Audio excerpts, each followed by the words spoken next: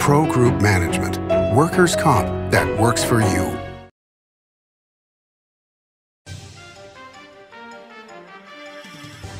Welcome to Nevada Newsmakers. On the broadcast today, we have an all-pundit show with Alexander Marks, Mary Lau, and Russell Rowe. It's all coming up next on an all-new Nevada Newsmakers.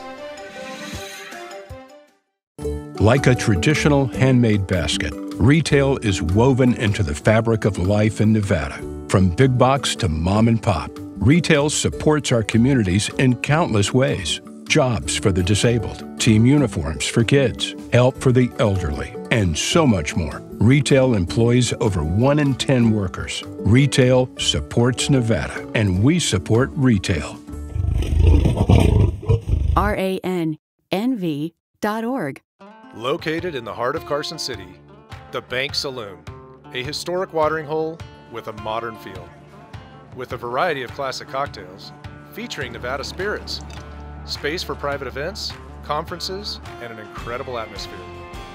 The Bank Saloon offers a great location to work and play. Come visit us. Located at the corner of 5th and Carson. We'll save you a drink. As you know, Reno is booming. Toll's development company is helping it grow with insightful design and development, building community with every project, adding beauty, adding excitement, emphasizing our shared humanity. Reno is becoming bigger. Toll's development is helping it become better, more livable, more enjoyable. To learn more, go to tollsdevelopment.com. tollsdevelopment.com. When in Carson City, Nevada Newsmakers records in the conference room at the Bank Saloon. Coverage of the 2021 Nevada legislative session is brought to you by Pro Group Management, workers' comp that works for you. Ahern Rentals is ready for your next project. Liberty Dental Plan, making members shine one smile at a time. And Southwest Specialties, creative, distinctive, beautiful. This is Nevada Newsmakers with host Sam Shad, a no-holds-barred political forum. Now, from the Nevada Newsmakers broadcast headquarters, here is Sam Shad. And back on Nevada Newsmakers, coming to you from Carson City. We're taping this on the morning of Wednesday, May 26th, 5 days before the end of session. And we have a great Power Pundit panel here. Alexander Marks is here, the Nevada State Education Association political coordinator. Mary Lau is president and CEO of the Retail Association in Nevada. And Russell Rowe is managing principal of the Rowe Law Group. Pleasure to have you all here. Thanks for having us. All right, so Alexander, yes. $500 million already towards education. Yep. Discussion about the mining tax, which we'll try to get into later and nobody will want to talk about. Promises to have more money coming to education. How good do you feel about this? So we are very excited, and we certainly laud the $500 million. It's a good investment. Unfortunately, yesterday we kind of found that it might just be more of a maintenance cost because the 2019 numbers for the per pupil amount are actually $115 less in 2021 when you compare the two. So certainly an investment or for maintenance, but it didn't get us to where we need to be. The Commission on School Funding made certain recommendations based on where we need to be for either optimal or adequate funding. The numbers we're seeing from this legislative session are not going to get us to where we need to be. I mean, we're talking like $2 billion a year over the next 10 years. So hopefully we'll get into the mining discussion because that's where we believe would be a good start to help get us there. 500 million is great. That's, an economic outlook, but it's not necessarily new revenue. It's just monies that we have based on a good economic outlook. And the American Rescue Plan money is certainly going to be helpful in those efforts, but it kind of just got us back to even. So certainly that's good. If you'd have told us a year ago we'd be back to even after everything we went through, we probably wouldn't have believed you. So it's good that we're back to even, but it's where do we go from here? And it doesn't really seem like this session is going to give us that path forward that we need. Mary, your thoughts on this? Well, I'm trying to figure out, Alex, are you saying that the capital improvement projects are included in that 500 million? Because is that where we're going with this? Is it's not all teachers' salaries? it's not all classroom stuff, it's also maintenance and repairs, because our budgets are, so different than other states.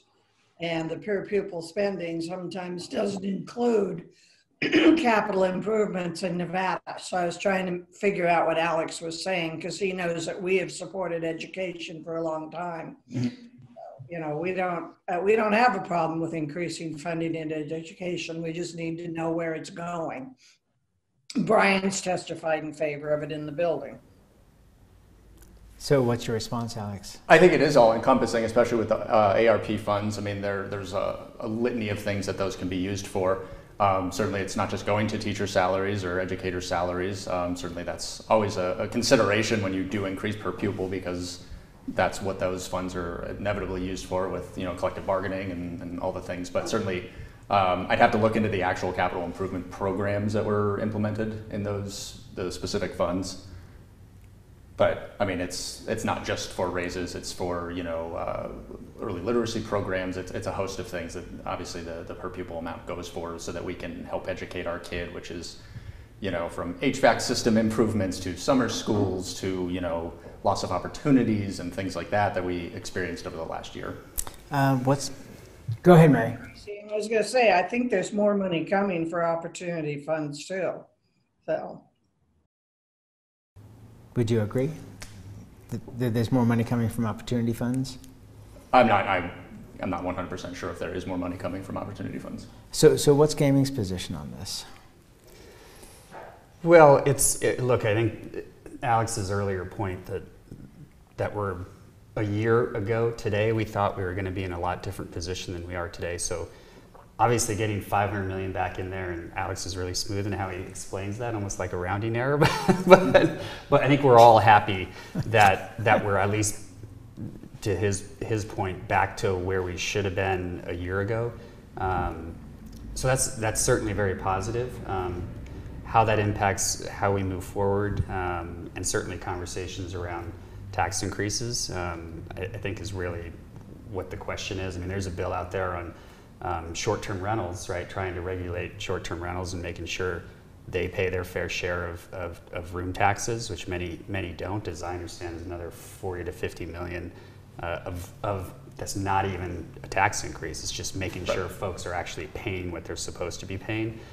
So there's opportunities before the end of this session to help education without necessarily having a huge tax increase.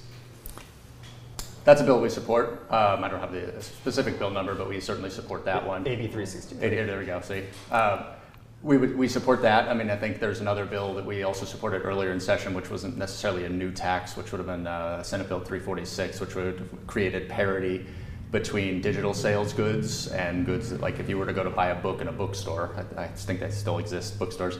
But if you were to buy a book, you'd get a sales tax on top of that. But if you buy it from a digital library, you don't get that same sales tax. So it's stuff like that there are available revenue packages we can do without necessarily creating new taxes. We certainly do support a couple new taxes when it comes to mining, but there are things like Russell's saying that we could be doing now that would put us on a better path to capture money that is out there that's just not going to get captured. All right, so you're the only person that's been on the show in the last 3 months that has been willing to talk about the discussions that are going on with mining and the potential ramifications for gaming, as far as ballot issues that are coming up in the next cycle. So what can you share with us without being taken out by the CIA? Yeah, exactly. I'm the black sheep of Nevada Newsmakers. So we have been pushing Assembly Joint Resolution 1. We've been doing this since the 32nd special session, which would change the 5% net to 7.75% gross revenue for mining. Mining, I think, from our perspective, is just one of these industries that has not necessarily paid its fair share over the years. This is where a lot of money could come from to help, whether it's public education or healthcare. And that's where our stance is: let this go to the ballot. If the people want to vote for that, let them vote for it. If they vote it down, you gave them the opportunity. From our perspective of, we support expanding voting rights and in every corner of the state. But let's give our folks something to vote for that our folks have been talking about for almost a year now. That's our perspective on the AJR1. So we'd like to see that get a hearing. So far it hasn't. Any day now. because we're running out of them. But we hope that does get a hearing, because there's a lot of groups like NSEA and Plan and Battleborn Progress, and this is where our membership is at. This is where they believe that revenue could come from, because I believe it would generate about $480 million a year.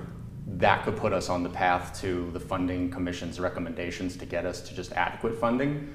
But short of that, we're not really sure where they think the money is going to come from in terms of immediate revenue that we could have. That's the biggest pot we have. So that's why we're supporting that one. Okay, and you don't believe that a deal can be cut in the next 5 days? I believe a deal could be, but it depends on what the numbers are. I mean, obviously 480 is a high ceiling, because that's why we're pushing that. That's the largest pot. If we could get something that is reasonable, that's immediate, that's long-term, that is true reform for what we're seeking. I mean, obviously it's politics. You're never going to get 100% of what you want, but we would certainly consider that. And if the right parties were in agreement, and that would get us to where we need to on the path to adequate funding in public education and fund some other essential services like healthcare, we'd be all for that, I believe. Mary, your thoughts on this and where it sits 5 days out? Well, both of these guys are absolutely right. The rental issue is a revenue producer. The digital good tax is a revenue producer. And it was understated by LCB what could come in, because they understated Dina's bill in 2019, and it came in double digit millions of dollars, and it came in at triple digit. And this one is a loophole that needs to be fixed too, but it's caught up in political games as opposed to policy. And we're a little concerned watching the mining tax issue, because we don't really care what they do to solve it, except now they're creating possibility a whole new line of taxes that's going to trap everybody in the future. And I mean, I didn't have gray hair when I first talked about this stuff. Is we need to get together and determine a long-term tax strategy in this state. Every year we look for a different ox, and they're getting so many gored and so many just scars now that we really can't tell if we're on foot or horseback. There's inequities that aren't being straightened out, the rental issue, digital goods issue, and everything else, which they could put it all into education if they needed to, or they can put it in their own CIP and give education a break. I mean, education's part of our general fund. So they need to increase that and then increase the pies for everybody. Going to the ballot is so difficult to try to explain, and so difficult to try to do it properly. And this threatening procedure that says we're going to take you to the ballot and tax you is not a good long-term strategy either. Russell? 100% agree. I mean, especially when you're taking industry-specific taxes to the ballot. I mean, it's just not a good precedent for Nevada. We need to get away from going to the ballot and instead work through our legislative process, and we need to quit targeting specific industries and threatening them. But that's always been the way, right? That's always, well, it's not always been the way. I mean, we did, I think all the parties came together several sessions ago on the commerce tax, whether folks like it or not. It's broad-based tax that brought in additional revenue and really impacted a lot of out-of-state companies doing business in Nevada. I think we need to look at those kind of solutions, look at how we abate our property taxes in this state. I mean, that's a significant amount of revenue that ironically just about equals the deficit in how you look at education in Nevada. And that's where everybody, businesses and individuals, fairly participate in funding education, which we all have a part in. Mary, your thoughts on the commerce tax portion of that? Well, the commerce tax was a difficult tax. It was negotiated with a threat. I mean, that we have to admit to and stuff. But once it was settled and the MBT was settled, it doesn't need to be messed with again. And that's probably part of what's going on with the mining issue, is they're creating another new idea, which will eventually filter down to every business in the state, gaming included, small business included, a license fee thing. So we have to start being intelligent. We have to plan strategically, and we also have to take into the consideration what our economy actually is. So, I mean, not only do we have scarred up oxes, but we have dead horses that we're still beating. Yeah, and to be clear, I'm not saying we go after the commerce tax. Right. I was just used as an example of more of a broad-based approach. Right. From a legal perspective, taking these initiatives off the ballot, I mean, how difficult is that going to be if agreement is reached during the session? Actually, I don't think it's going to be difficult at all. Really? There was that legislation passed a couple sessions ago that allows the maker or creator of a ballot measure to remove it and withdraw it. To my knowledge, if I recall correctly, I don't think that's been used yet. This may be the first time, but it's happened before. It happened before that legislation was actually adopted back when I think it was one of the gaming companies was trying to move a sales tax in the resort corridor to fund an arena at that gaming properties, one of their establishments, and it was opposed. It was a ballot measure, and then I think it was Secretary of State Ross Miller removed it from the ballot once there was an agreement not to move forward, and then the subsequent legislation came providing the creator of a ballot measure to withdraw it. So it's possible, and since it's never really been used to my knowledge, there's really no precedent, so it should be a lot of leeway to do so. You agree, Alex? No, I take a more conservative approach. I'm going to talk to him afterwards about the law, but from my research, I haven't found any. I mean, I haven't found a case where it's been used.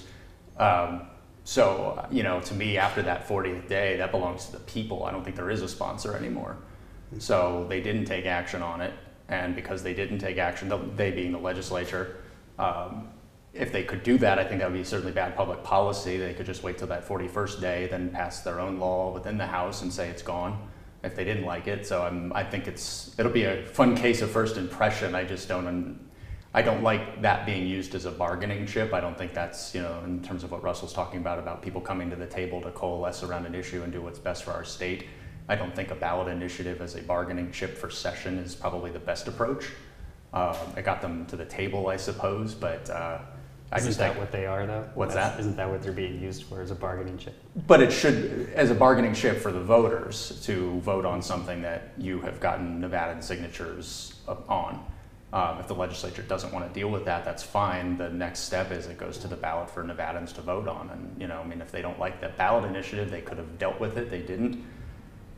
You know, that's not saying I agree with the ballot initiatives at all, or, you know, yes or no, or we're going to or not, but just in terms of what they exist to do and why they're there as an option for the people, I don't think it would be a proper move to remove them from the ability for people to vote for them. Okay, Mary, so two clear sides here. Which side do you fall on?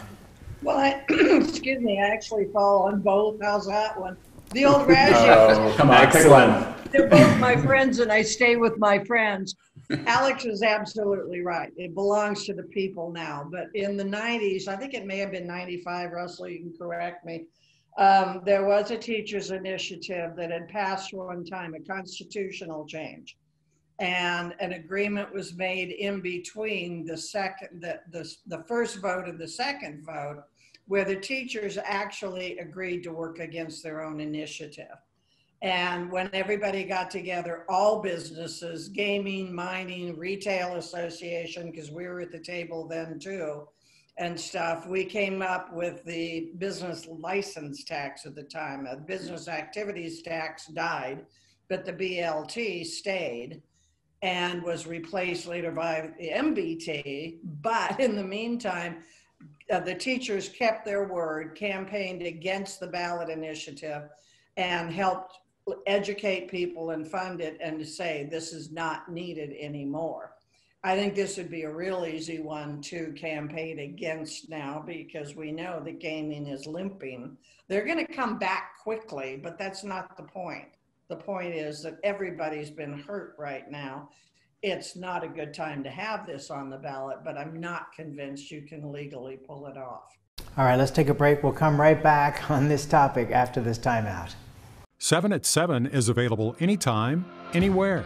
I'm Riley Smith with your Vegas Golden Knights. Watch 7 minutes of nonstop news from the Las Vegas Review-Journal. Streaming on LVRJ.com and YouTube. Powered by the Las Vegas Review-Journal. Located in the heart of Carson City, the Bank Saloon, a historic watering hole with a modern feel. With a variety of classic cocktails, featuring Nevada spirits, space for private events, conferences, and an incredible atmosphere. The Bank Saloon offers a great location to work and play. Come visit us. Located at the corner of 5th and Carson. We'll save you a drink.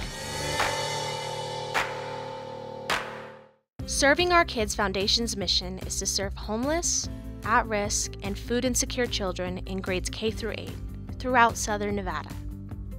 During the pandemic, Serving Our Kids has seen a 42% increase in the number of children served, providing more than 4,500 meals to kids in over 100 schools weekly. Serving Our Kids is powered by community support and volunteers. To learn how you can help, visit servingourkids.org. The Do It Right guys at Nevada Heating have one mission. Your furnace breaks down today, we fix it today. Why freeze for days while your furnace is down when Nevada Heating can get the job done today and you can get warm again? For nearly 50 years, locally owned Nevada Heating has been getting the job done right. Call today at 323-5585 and we'll fix it today. That's 323-5585 or online at nevadaheating.com. 7 at 7 is available anytime, anywhere. I'm Riley Smith with your Vegas Golden Knights. Watch 7 minutes of nonstop news from the Las Vegas Review-Journal. Streaming on LVRJ.com and Twitter. Powered by the Las Vegas Review-Journal. This is Nevada Newsmakers. And back on Nevada Newsmakers, we continue our conversation with Alexander Marks, Mary Lau, and Russell Rowe. Looks like there's going to be expansion of the live entertainment tax. Yeah. So more money coming in from that. Yeah, I think that goes back to our earlier conversation of, are these existing revenue streams? Do we have to raise any new revenue in terms of taxation? You know, I think we spoke on neutral in the bill just because we hadn't had a chance to read the amendment at that point. It was early on, but we had supported that because, again, it's more revenue, and more revenue to the larger pot gets to education at some point. So more money to education is always something we're going to support. Mary, this is going to expand the tax to things like Burning Man. Are you okay with that? I think it was only the Burning Man that got affected by it by the time everything happened. But yeah, that's another example of a loophole. It was never intended that Burning Man could turn around and make their tickets $25, but a reservation fee $2,500. Now, I'm not sure that I feel sorry for people that can pay $15,000 for a seat at the Raiders, but they can't afford the sales tax, so that's a whole nother story. But the Burning Man was, somebody found a clever loophole, so they used it. And I'm in Northern Nevada, I support the burn, but that was a little bit brutal the way they quote unquote interpreted it. All right, we'll come back and we'll get a last word here from Russell right after this timeout. Tamarack Casino is giving away 2 Mercedes-Benz during the $125,000 Benz or cash giveaways. Plus, players get 5 times points on video reels every Friday. Win 2 Mercedes-Benz now through May at Tamarack Casino. What do you count on? You count on your power every day. At NV Energy, we've always powered what's important to you. But we're not looking at the past. We're focused on the future. While our standards are high, our rates will remain low. And our commitment to renewables isn't just meeting standards, but leading the way. Because you can count on more than just your power. You can count on the company who brings it to you. That's our promise. You can count on it. Each day, the Children's Advocacy Alliance partners with leaders, legislators, and families across Nevada to improve children's health, education, economic well-being, and safety. We recognize Nevada will be no better than the state of its children. Be a part of this change. Be a supporter of the Children's Advocacy Alliance. For more information, go to caanv.org. Like a traditional handmade basket, retail is woven into the fabric of life in Nevada. From big box to mom and pop, retail supports our communities in countless ways. jobs for the disabled, team uniforms for kids, help for the elderly, and so much more. Retail employs over 1 in 10 workers. Retail supports Nevada, and we support retail. RANNV.org. Tamarack Casino is giving away 2 Mercedes-Benz during the $125,000 Benz or cash giveaways. Plus, players get 5 times points on video reels every Friday. Win 2 Mercedes-Benz now through May at Tamarack Casino. This is Nevada Newsmakers. And back on Nevada Newsmakers for our remaining minute here on the program with Alexander Marks, Mary Lau, and Russell Rowe. Best thing about this session, Alexander? From our perspective, I think we did a really great job for our education support professionals, working with the governor's office and fantastic people over there like Heather Clark-Bulick. We got them eligible for unemployment insurance for the first time ever. Historically, they are just not able to get unemployment insurance, but due to the pandemic and limited jobs that they're going to have this summer, these are folks that need that option and that benefit, and we were able to get a good fix for them for a few months this summer. Russell, best thing? Not having to come up until April and getting to enjoy beautiful Carson City in the spring. Mary, you get the last word. Not being in the building from day 1 to day 120. And that's where we have to leave it. Thank you all very much. A great discussion. Really appreciate it. And we'll be right back. Brian Culpa Photography was born in the rolling hills of Massachusetts, and now he can help you experience the stunning beauty of Nevada in a whole new way through the power of flight. Flying has always been a passion for Brian, and at Brian Culpa Photography, he can make your imagination soar. Brian has the creative mind and tools to tell your unique story. Experience the bird's eye view at brianculpaphotography.com. Hi, my name's Marilyn Miner, and I'm sure you'd agree that Nevada's a very special place to live. I was born here, and my husband and I have raised our family here.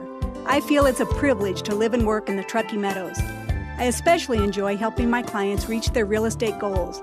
Sometimes the smallest details provide the greatest satisfaction. I'd be complimented to talk to you about your next move. Call Marilyn Miner at Dixon Realty, 742-1280, or log on to marilynminer.com. Safety. We all think about it. You think about it when he buckles in, when you check your mirrors and put away your phone. RTC thinks about safety too. In fact, we create it. Center turn lanes mean fewer blind spots. Bike lanes keep cyclists and you safe. Roundabouts reduce injury collisions, and all these crosswalks are designed to keep families like yours safe. Safety is your priority, and it's ours too. Every day, in everything we do. Pro Group Management specializes in providing industries with the necessary components to satisfy and exceed workers' comp requirements. Every business has unique needs and specific regulations. Pro Group Management stays ahead of the curve, providing up-to-date services to keep your industry in top form. Discover how we simplify your tasks, improve efficiency, and reduce expense to keep you moving in a positive direction. Pro Group Management, workers' comp that works for you. As always, you can watch Nevada Newsmakers on television, radio, audio and video podcasts, and YouTube. We'll see you on the next broadcast coming to you from Carson City. See you then.